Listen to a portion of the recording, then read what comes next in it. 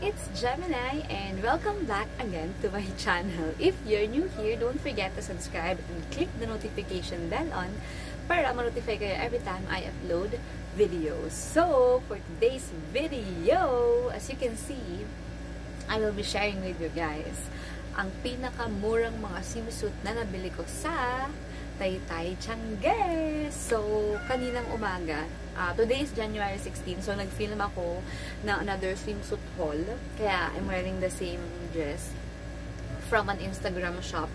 So, na binili ko. And, puro siya one piece. And, hindi ako ganun ka-fan ng one piece. Pero at the same time, okay naman siya. Anyway, so may mga nabili akong swimsuit from Taytay Tiangge kasi nagpunta kami ni ate. And guys, sobrang ganda niya. Yung mga colors, yung mga designs. Yung iba, parang for me, very bago yung mga design. Kaya, ano siya, kaya parang nakaka-attract siya sa paningin. Tapos, at the same time, yung mga colors, magaganda. May yellow, may rose, old rose, may maroon. Ano pa ba dito? Actually, ito sila lahat. So, ito siya. Ang dami kong nabili. 10 yata itong nabili ko doon sa Taytay. Pero, ayun. Pasensya na, masama akong vlogger. Kasi hindi ko nakuha yung name ng Tiangge.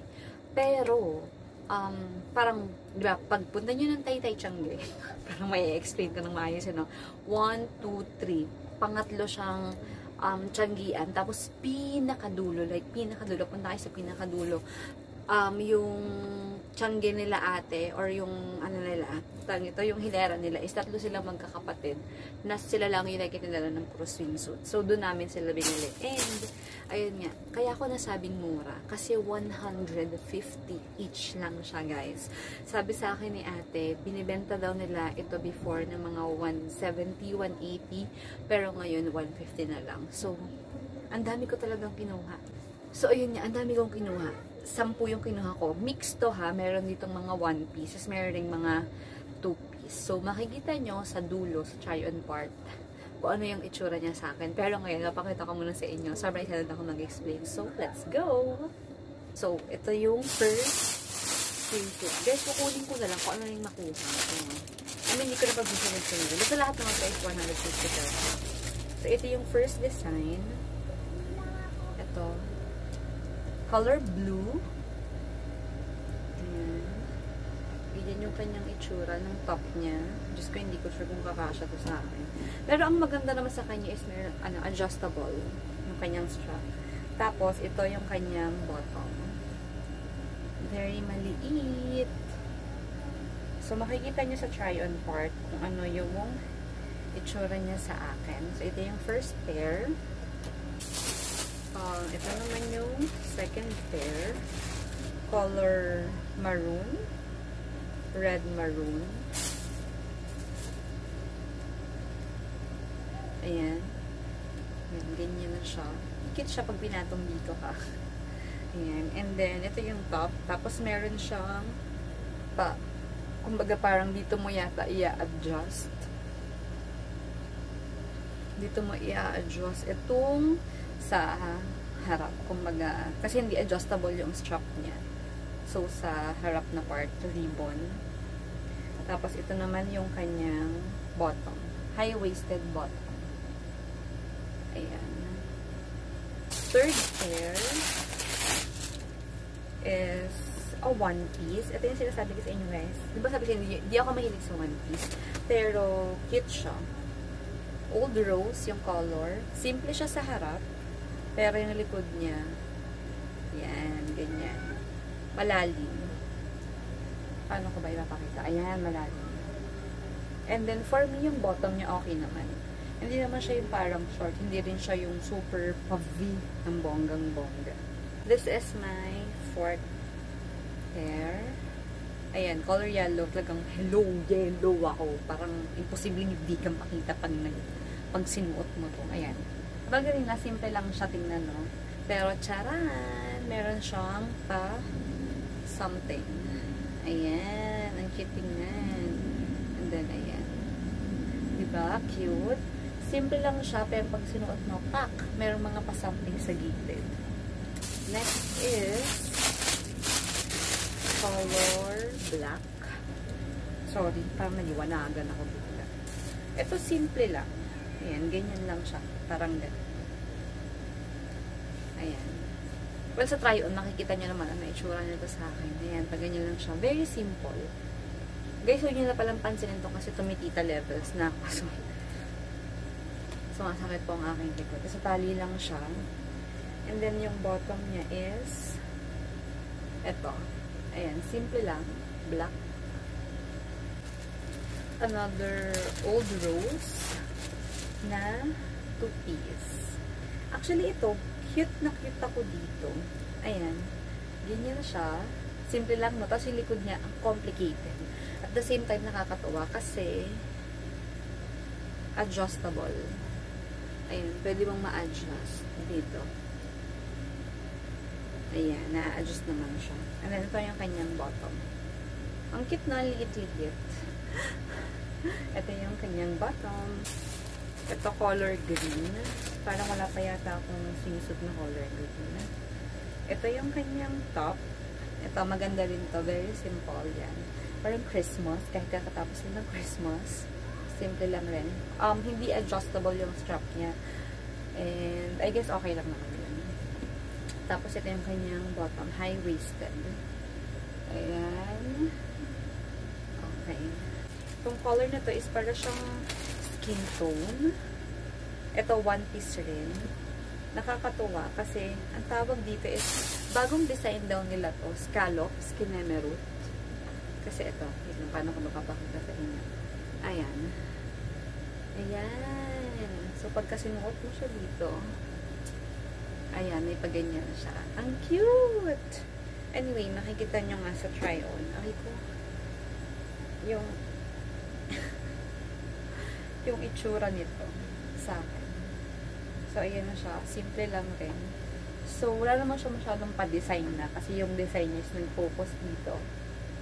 Ay! Ito yung gusto kong color actually. Purple. Ayun, di ba sobrang simple niya lang. Tapos, pak! Yung likod. Hello! Zigzag, zigzag more. Ito siya.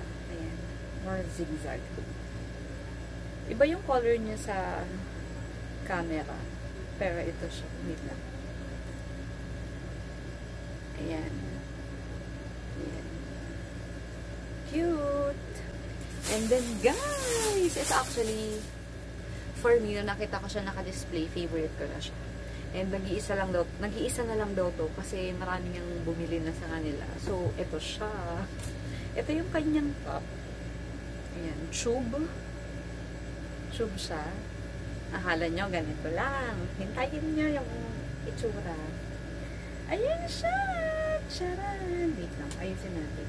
Favorite ko, kailangan na ayos. No? Ayan! Tapos sa kasuot yun, like, sobrang cute. Sana, pagka tinry-on ko siya, kung ano yung itsura doon sa display, ganun rin yung itsura sa akin. Pero so far, sa lahat ng nabili ko from Taytay, ito pinaka-favorite ko. So, ayun. Dahil nakita nyo na lahat ng aking mga napamili sa Taytay, pumunta naman tayo ngayon sa try-on part.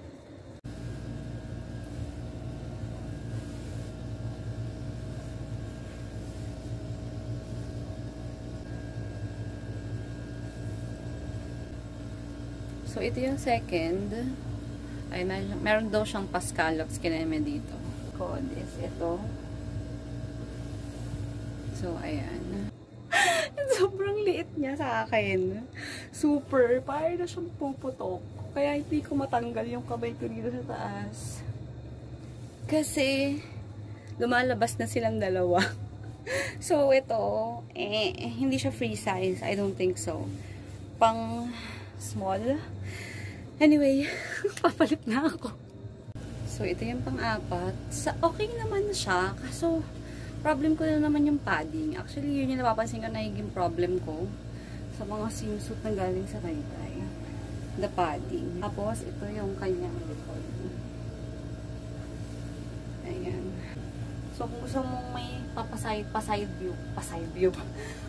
boob, ito, carry bells. Ayan. So, for me, okay lang. Okay lang. Hindi siya super thumbs up.